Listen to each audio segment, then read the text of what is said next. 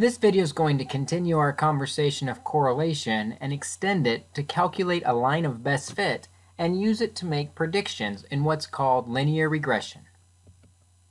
Linear regression is finding the line of best fit for a scatter plot. We will represent it with y hat equals a plus b x. A represents the y-intercept and b here represents the slope. Interestingly, if the slope is positive, r is also positive. If the slope is negative, r is also negative. In this way, we can use the slope of b to determine if we have a positive or negative correlation. The way we calculate a and b is with these equations. They look just as complex as our equation for r, but we'll break them down here in a minute to figure out exactly how to calculate them. You'll notice the equation for a uses x bar and y bar. You recognize x bar as the mean of the x's. Y bar also represents the mean of the y's, where we add up all the y values and divide by the sample size. The size of the caribou population, in hundreds, and the size of the wolf population in this national park was recorded at several different points in time. In the chart at the right, you can see the data. We're going to find the line of best fit and use it to predict the size of the wolf population when the caribou population is 2,400. Here I've copied our data onto this chart.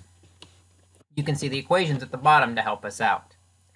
As before, we're going to need an x squared and an xy column. With these formulas, we do not need the y squared column. Let's build the x squared column by hitting equals, select the x, and squaring with shift 6 and then 2. For xy, we'll say equals, click the x, times, and click the y. Selecting those two cells, we'll drag it down, clicking the box in the bottom right corner. And then in row 10 here, I'm going to put a row of the sums. Equals the sum of the x's by selecting those values. And then I'll grab that box in the bottom right corner and stretch it across.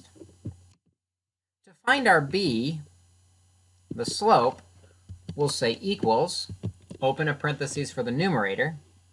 In the sample size, we've got 7 data values, times the sum of the xy's, we'll click that one, minus the sum of the x's, times, click the sum of the y's, and close the parentheses on the numerator.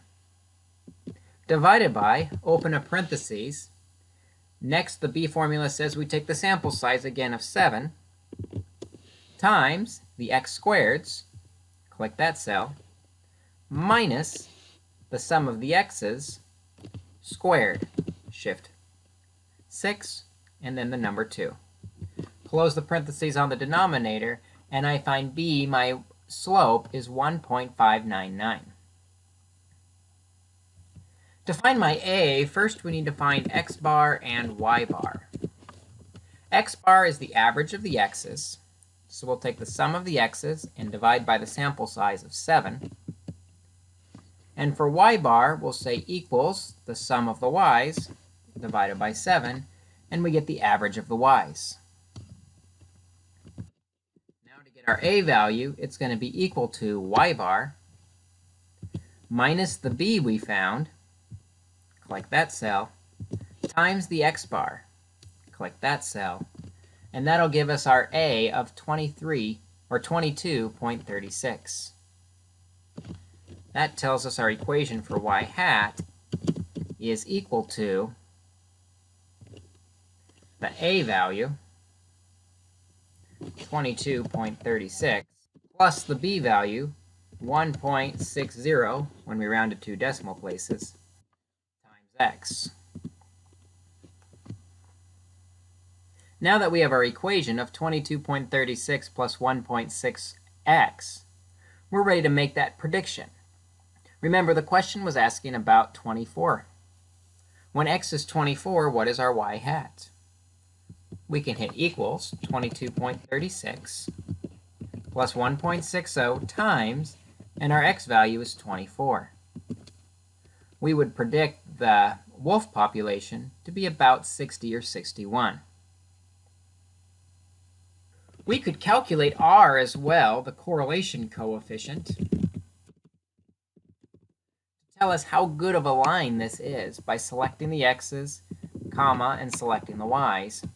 And we see R, our correlation coefficient, is 0.9150. That R value tells us how good the line is at being close to the actual points. But how good is that line then to estimate values, such as the 24 for x that we used to estimate the 60.76? This brings us to what's called the coefficient of determination. The coefficient of determination is the statistic r squared, which tells us how good the line is as an instrument of regression. R squared measures the proportion of variation in the dependent variable y that's explained by the regression line using x as an explanatory or independent variable. So in this example we're discussing for the caribou, we found that r was 0.915. If we square r squared is 0.837. This tells us the proportion or percentage of the variation in y that is explained by the x. Or in context, 83.7% of the variation in the wolf population is explained by the caribou population. Or similarly, if we subtract from 1, we find out 16.3% of the variation in the wolf population is unexplained. This might be due to random chance or another variable. So hopefully this video was helpful for you as you calculate that line of best fit and use it to make predictions as we find that linear regression and coefficient of determination.